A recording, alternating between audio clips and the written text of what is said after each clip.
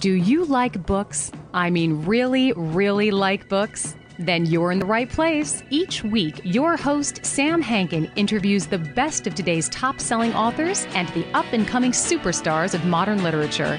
This is The Avid Reader. Here is your host, Sam Hankin. Good afternoon, everyone. Welcome to another edition of The Avid Reader. Today, our guest is Jane Smiley, author of Perestroika in Paris, published earlier this month by Knopf. Jane is a prolific author of children's, YA, and adult works, including, as many of you know, the Pulitzer Prize-winning 1,000 Acres. Perestroika is her latest work, published just after, the completion of her The Last 100 Years trilogy, and lots of books about horses. Perestroika is the long name for Paris, P-A-R-A-S, out of Northern Dancer, by the way. Her journey is the main storyline of the book, but along the way she picks up friends and acquaintances. Frida, an elegant German short-haired pointer, and Paris is a thoroughbred, by the way. Absolutely, yes. And of course there is Raoul, an erudite raven who thinks quite a bit of himself. He worries a little bit about that too. But Frida is a mumbler, so they each have their own armadillos. Then there are Sid and Nancy, two Mallards aptly named, as we will discuss, and a 97-year-old lovely woman, Madame de Mornay, and her descendant and assistant of sorts, he's 8 years old, Etienne. Evelyn, Madame de Mornay, has had a tragic life, but lives on in acceptance and graciousness, even though there is a horse living in her house. Well, she doesn't know that. Yeah, because she's... The animals that are oblivious to parts of human nature, but acutely keen of others, have adventures, and that's what this book is about, adventures that couldn't possibly happen. But as we read, we wonder, maybe this could happen. That's the best part of this book, which I read in one sitting, which was, I'm mad at her about because I finished at 4 o'clock in the morning and got to stay. So welcome, Jane, and thanks so much for joining us today. Oh, thanks for having me. So I guess we should start our discussion by talking about talking animals. Where do they come from?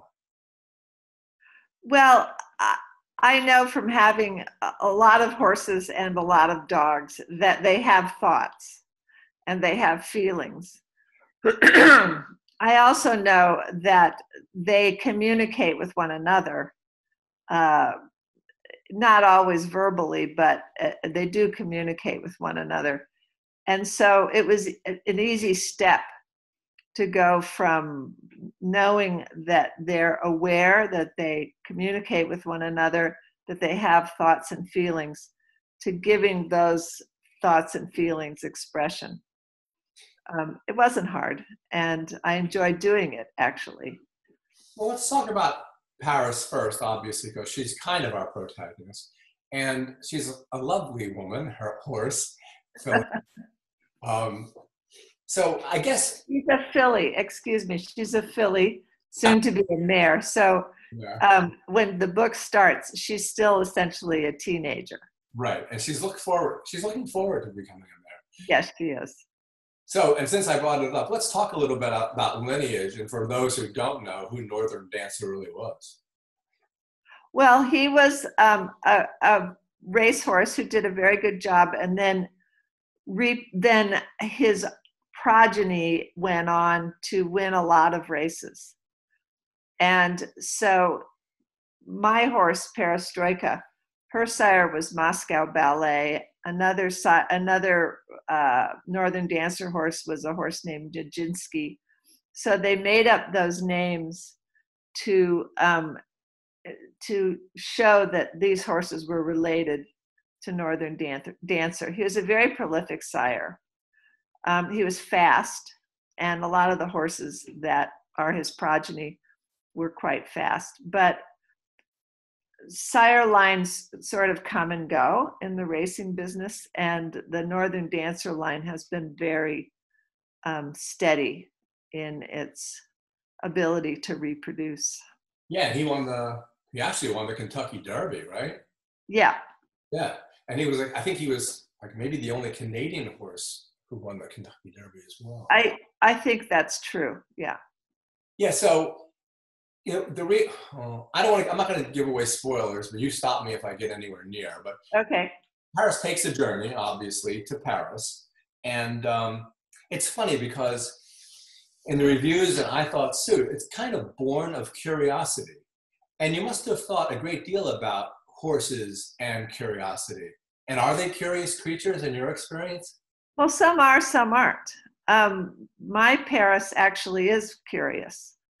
I remember when she was quite young, we were in a riding arena, and she went over to the mounting block, and I thought she wanted me to get on her, but she didn't. She wanted to lift the lid of the mounting block and see what was in there.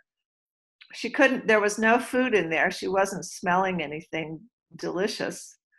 And then after that, almost every time we went into that arena, she'd want to go over to that mounting block and check it again. And then subsequently, every time she saw a mounting block, she was hoping there was a lid that she could lift. She looks up into the woods, she looks around, she keeps her eye on things. I just think she's a curious horse. She's always snuffling my pockets, even if they don't have any treats in them. So yes, she's curious. I tend to jump around a lot, but that made me think of one thing. It was about Frida, when she's wondering about Paris, just like what you're saying about the smell.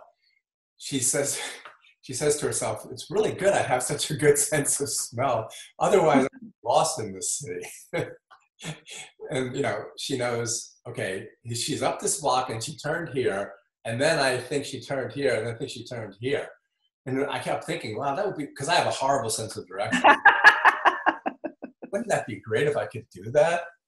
Well, I'm sure for a dog, there are a lot of things to smell in Paris. There's restaurants, there's people, there's trash, and that's the way dogs, according to my research, that's the way dogs orient themselves in a lot of strange places, like in the woods or whatever, because their sense of smell is much sharper than humans, and in some ways sharper than their sense of sight.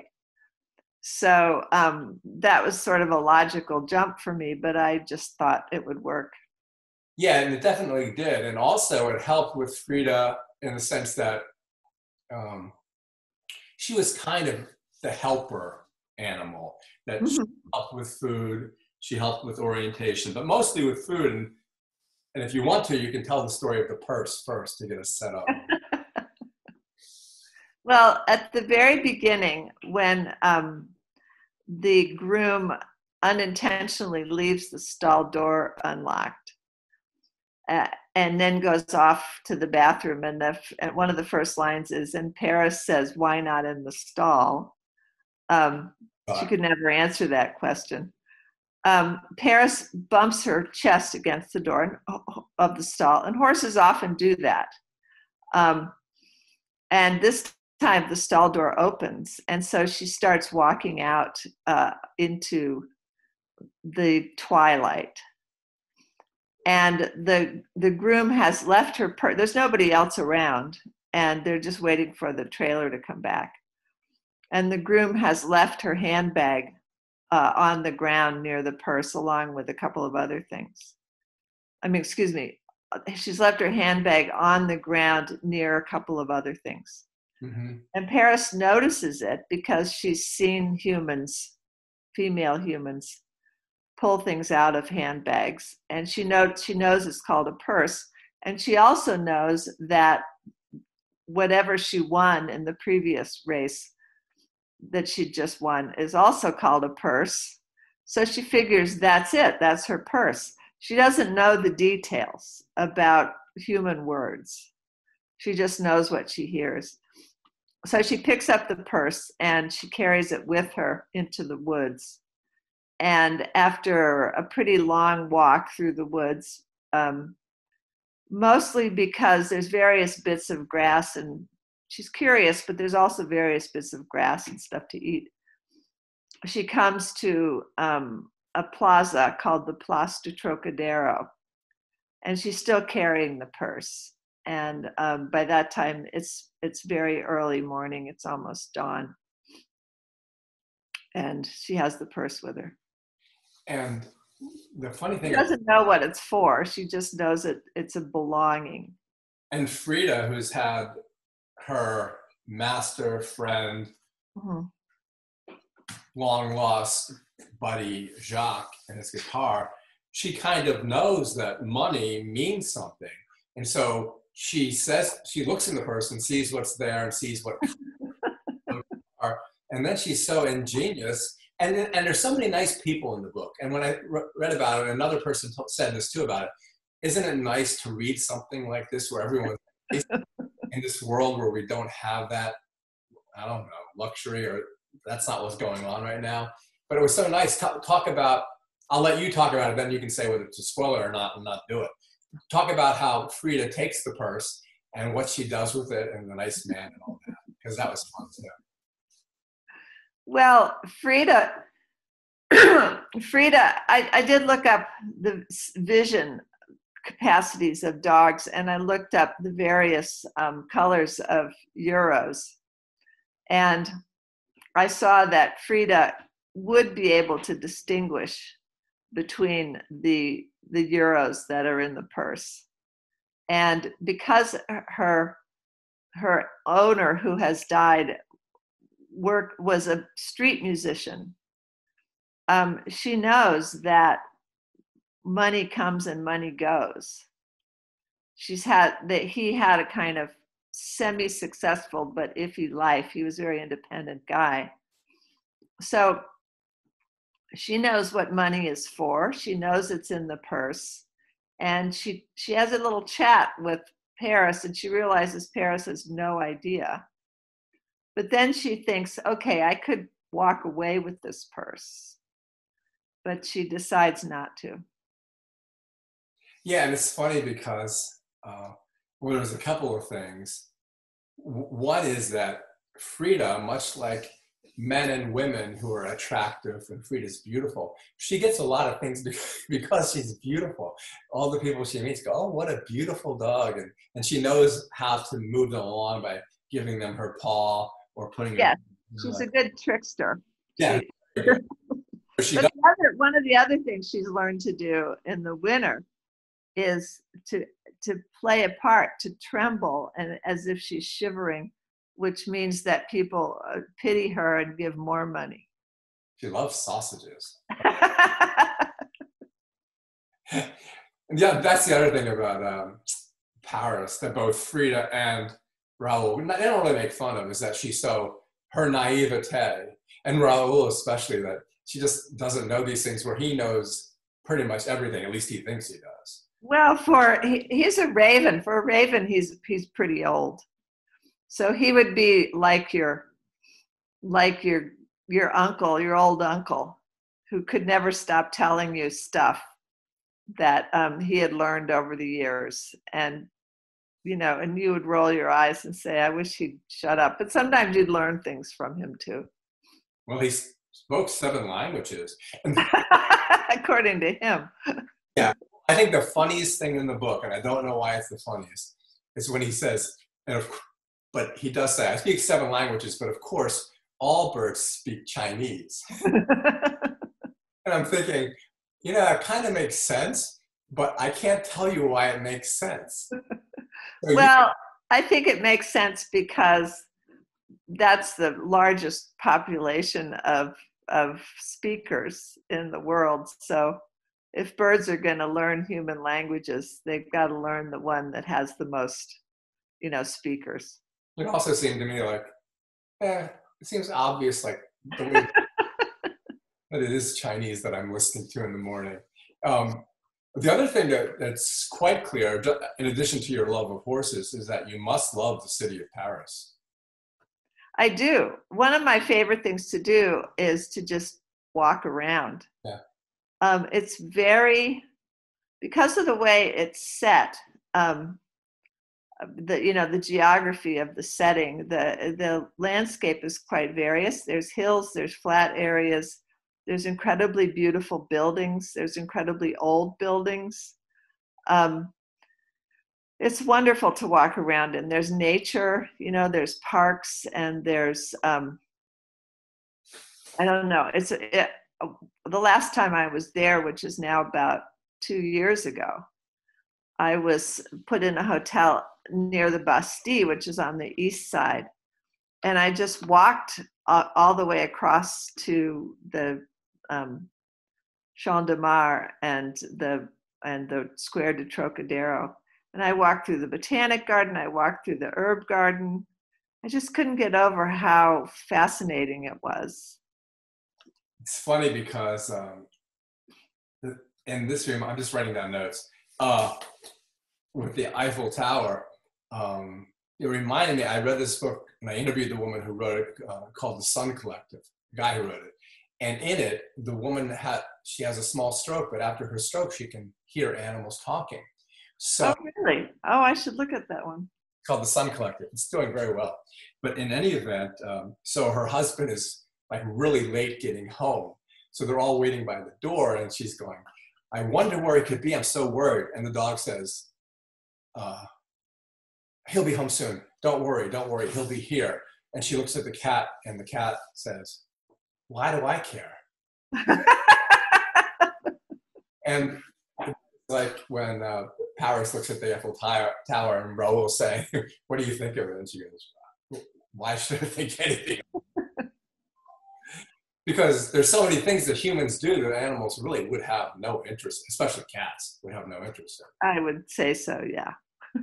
Yeah, and you touch it. I think one of the interviewers asked you, where are the cats? And why didn't the cats fit into this? Well, I don't know that you can have a cat and a rat as characters in the same book. I didn't want to put any of the animals in too much danger, and I feel that if there were cats, then that would be a threat to the rat, and the rat feels that too. Yeah, and Paris doesn't want anything to do with eating a rat. No. I like the way that Kurt, he's like, he needs a wife and he needs to get out. And he's a rat. He needs to find a woman really quickly. Yeah, he's young. He wants to reproduce. He lives alone with his father in this old house where they have lots of tunnels, but they don't have any companions. And he really is lonely. He's in some ways more lonely than the 8-year-old boy, probably because he hasn't learned to read. I'm kind of like you because when I was a little kid, we had mice in the house. And I had this picture in my mind. I was about Etienne's age. And I thought the mice must have lived like in a little room inside the wall. Would come home from work and sit in the rocking chair with his pipe. Read paper, because it seemed logical to me that they lived there. So just like they have like a living room. And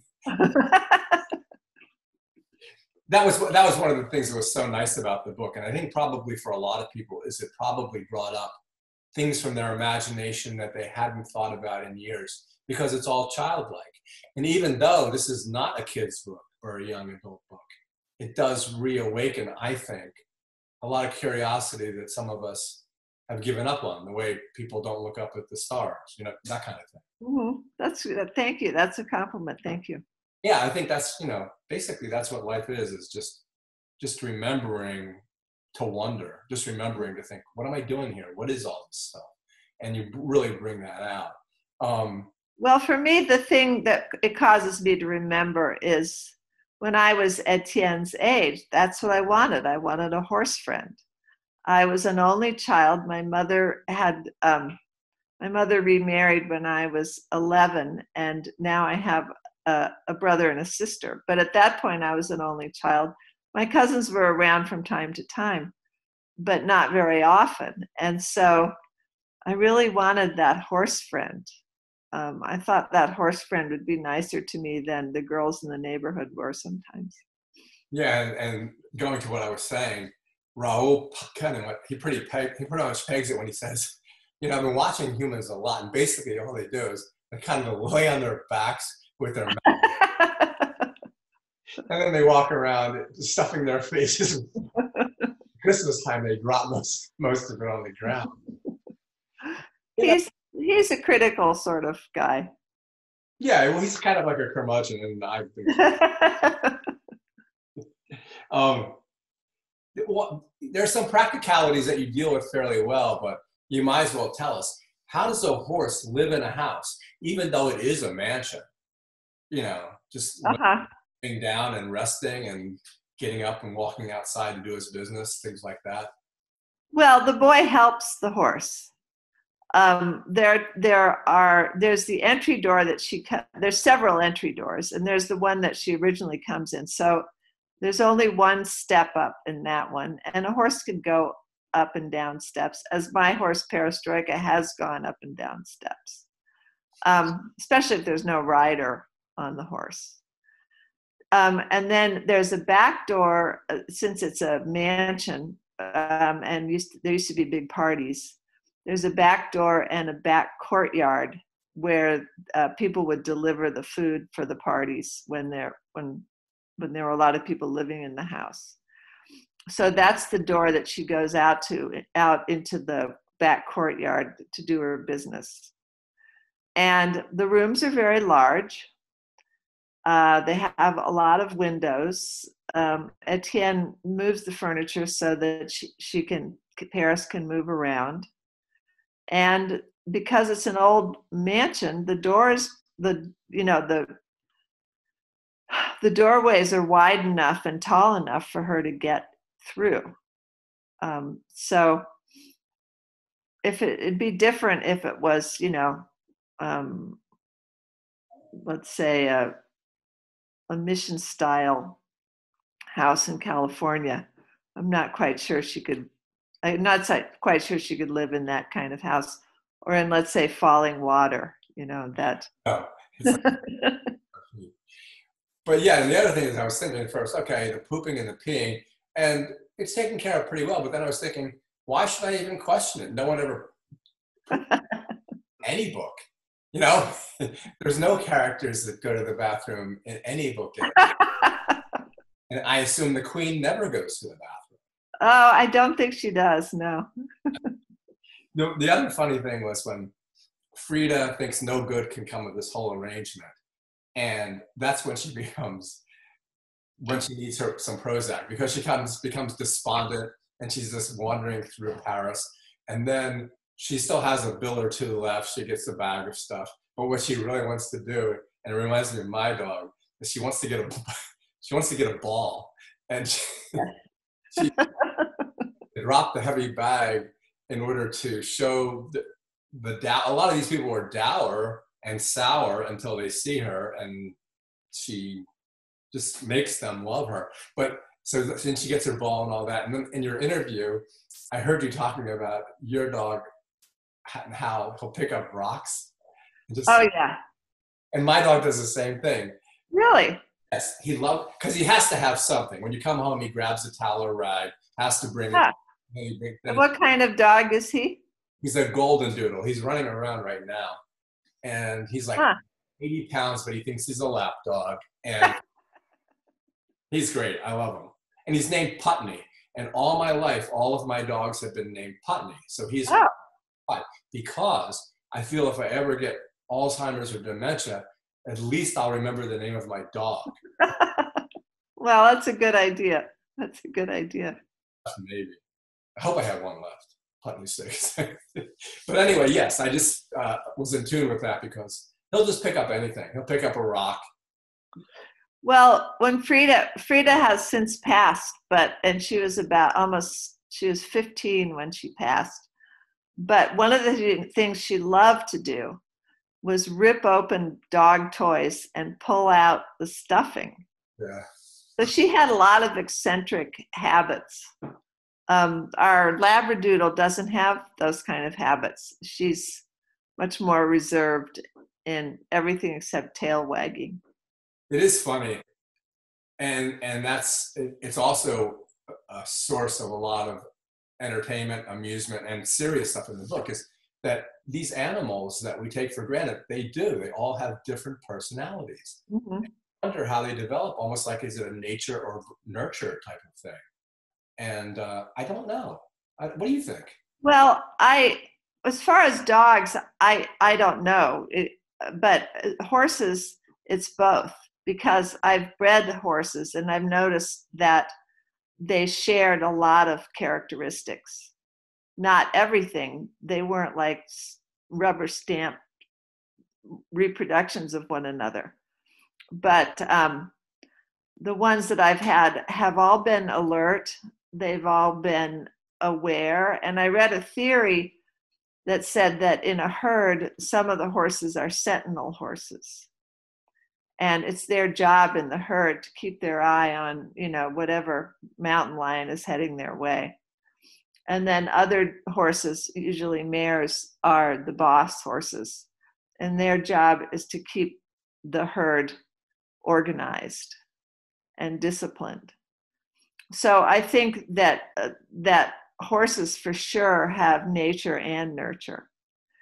And you just hope that they're well trained, but that they also come from a good, easygoing bloodline. Yeah, it's interesting. I read somewhere that the way you can tell what a kind of person is like, is how he treats his dog when no one's there. Oh, really? Huh. Which I think is very true. Yeah, I think that's true too. Well, so of these animals, obviously you have dogs, obviously you love horses. Do you have any experience with ravens? No. But one of my favorite little items about famous novelists is that Charles Dickens did have a raven. He had a talking raven. And that always fascinated me. And so I would like to have a raven. I wouldn't know what to do with it or how to treat it, but yeah. People have had talking ravens. I think it would be fun. Nor have I had a rat, but my stepdaughter, who went to an animal behavior school, one of her animals was a prairie dog, and she also had rats, and she said they were quite interesting and amusing and smart. Yes. So no, I've never had a rat, but we've had rat in-laws. Well, I had a rat, and her name was Ratina, and she lived in a drawer in the garage, and she had stuffed the drawer with bits of cotton and twigs. We had a lovely time, and we would feed her. But then one day we decided, I forgot why we decided this. We didn't really thought we shouldn't have, she was big, and we shouldn't have a big rat. So we put her in the car and we drove to a nice field and let her go there. And then the next day, when I opened the drawer in the garage, there she was.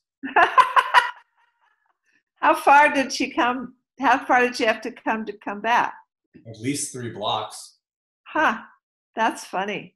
I know. Well, see, they're really smart. The animals are really smart, and they like things to be consistent too. I like the way you're talking about Charles Dickens. I like the way that Raoul is somewhat put out of joint by the fact that people, of course, the Latin names I don't remember, but people just think parrots are so cool because they can talk. See, I can talk as well. He just likes to. He is a little bit like me. And the other way he's like me is he does have this outside commentator that's saying, maybe this is a little much. Back on this a little bit, and he does in one section. He says, I'm going to say this, and he says it in his mind, and he goes, no, I'll just say this instead.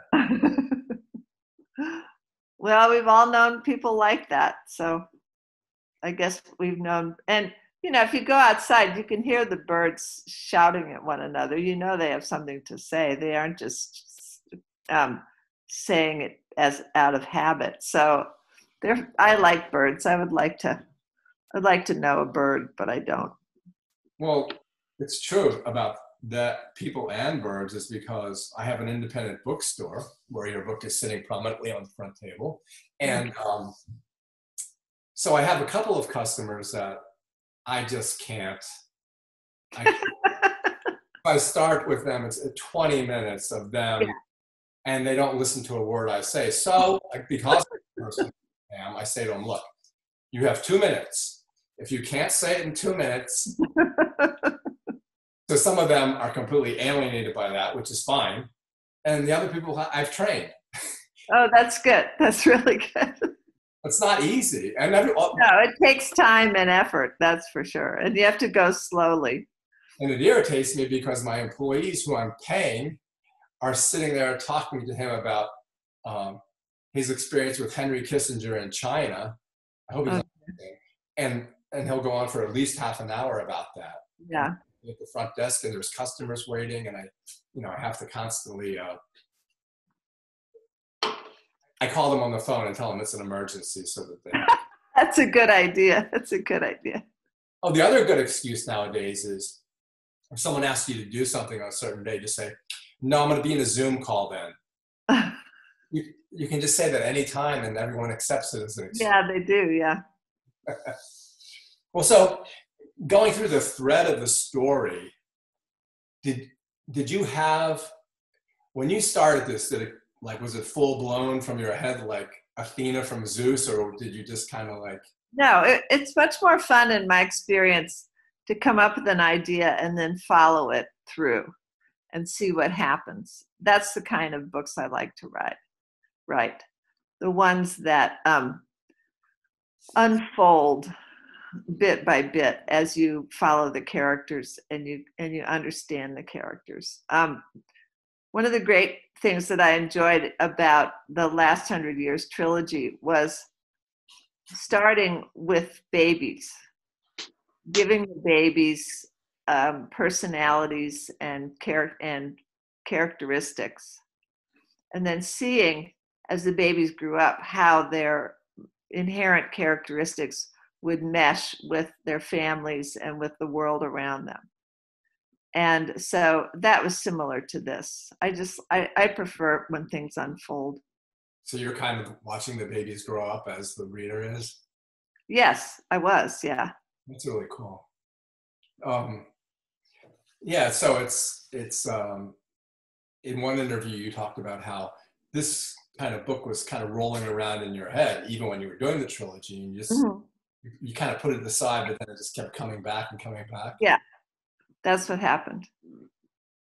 Yeah, so now, even though the book ends kind of, well, no, I'm not going to talk about that, but it almost seems like you could continue, not necessarily with this one, but you could continue. You have such a voice and voices for these creatures. And like I said, at first you think, nah, this is unbelievable. But as one interviewer said, no, it kind of makes sense. Well, in order to continue, I would have to go to France and explore a lot in order to see where the next volume would take place. So we're just going to have to wait until I can get to France and wander around and wander around and wander around. Well, hopefully we'll all be able to do that soon. Yes. Yeah, that sounds like fun. Maybe I'll go over just so I can get the lay of the land as well. Yes. But anyway, Jane, thanks so much for joining us today. Sure. And thank you for having me. And hopefully we'll be reading another volume sometime soon. I hope so. Okay. Talk to you soon. Thank you very much. Yeah. Bye-bye. Bye-bye.